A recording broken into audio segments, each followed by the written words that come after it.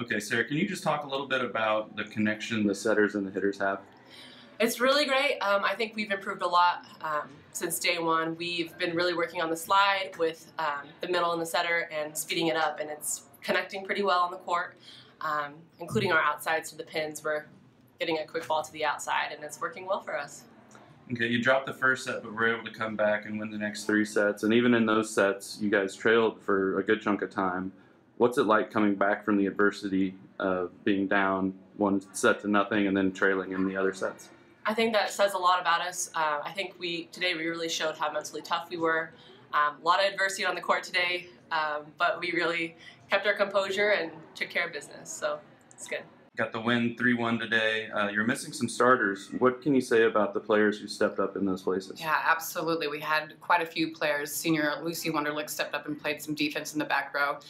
Sydney Weideman, who doesn't normally serve, came in the second and third and fourth set and had some pretty good serves. And then we didn't have Liz Nobert out on the floor yet today. And I think we had a number of middles that came in and tried to do their best to step in the shoes of Liz. Got the win over a solid Clarke team. This is the 4th straight win.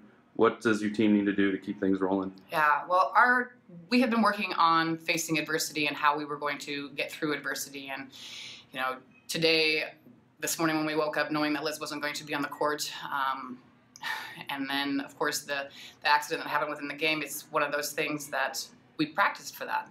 And it showed that we can handle and that type of adversity, and we're looking forward to continuing to have that kind of grit.